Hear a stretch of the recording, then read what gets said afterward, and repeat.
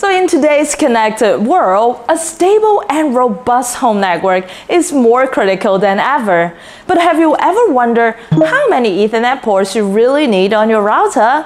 So tech enthusiasts, welcome back to Fast Cabling.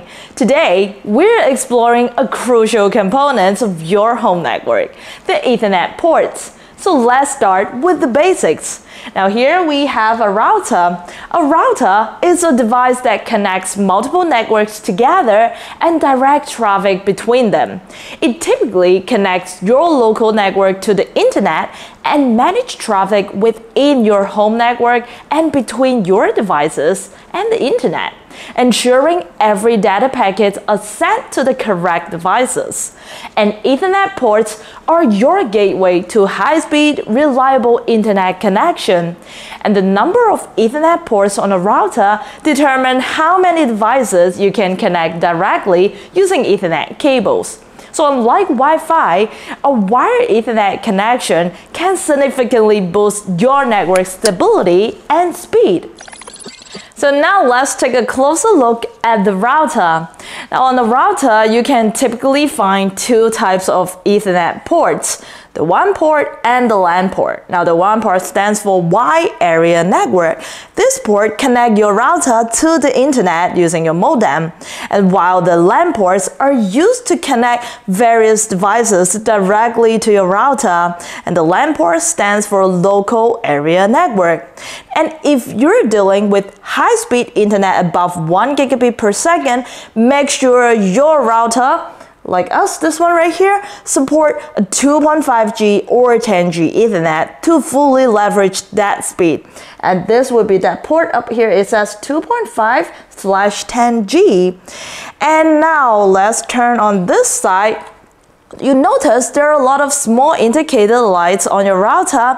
A green light indicates a good connection, while an orange light usually shows a slower connection or technical issues. And sometimes they're having flashing lights, but always check the router's manual for specific detail, because the behavior of these lights can vary slightly between different manufacturers and models. So, how many ports do you really need? Well, that depends on your home network's demands. For home office, the needs of the setup including computer, printers, and VoIP phones, and household with gaming consoles, smart TV, and streaming devices will require stable connections as well. And also tech-savvy household with home servers, NAS devices, smart home hubs, and multiple computers and gaming consoles. And each device here require a wired connection and need its own port. But what happens if you run out of the ports? So now we're here in front of the demonstration board. Is this how your router looks like? Now, we already used up all the ports, so now if we want to add a wireless access point or an IP camera, it's basically impossible. But here's where a network switch can help. Now it expands the number of available Ethernet ports.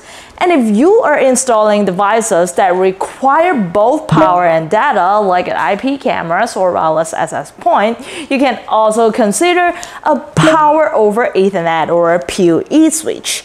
Unlike a standard switch, a PoE switch can transmit both power and data over one network cable, which simplifies the setup. It also offers plug-and-play installation, higher surge protection, and maintains a stable connection. So next, I'm going to add it to our network. So here we have the PoE switch, and it is at 100 to 240 volt AC. So let's power it up.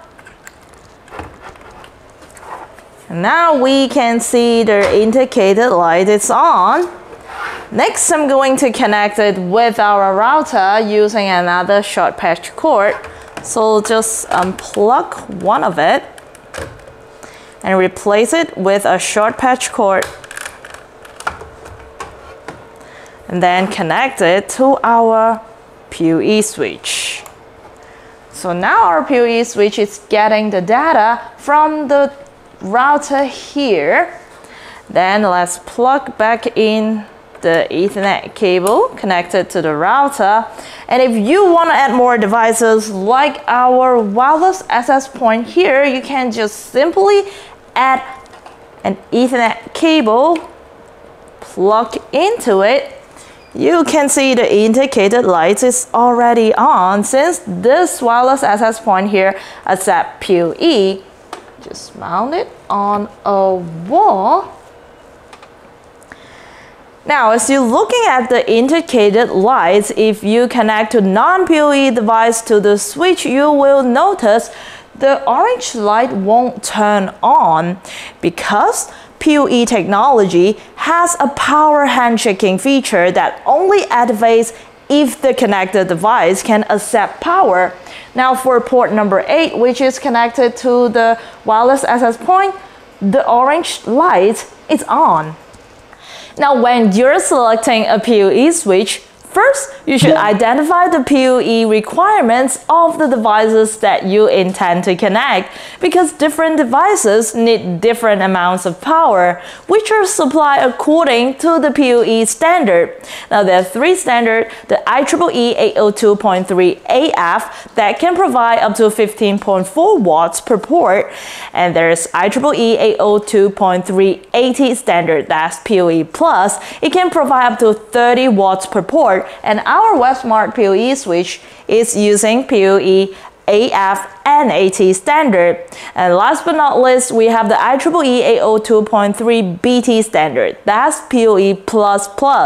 It can supply up to 60 watts or even 100 watts per port, depending on the implementation. And then you can calculate the total power demand of all devices you plan to connect to the PoE switch. Ensure that the switch's total power budget exceeds this demand. And the power budget should be the sum of the power needs of all PoE devices plus our margin for future expansion.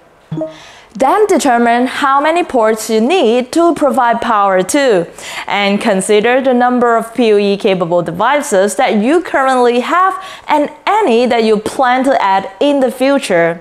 And it's often wise to choose a switch with more PoE ports than you currently need to accommodate the network growth. So that's a wrap on Ethernet ports and expanding your home network. Remember, a well-planned network is the backbone of all your tech activities at home. And if you have any questions with your system design, please feel free to contact us through the link down in the description box below, and our team of experts will get back to you as soon as possible. Now before you go, please don't forget to like, share, and subscribe for more tech insights. So thank you very much for joining us, and I'll see you in the next video.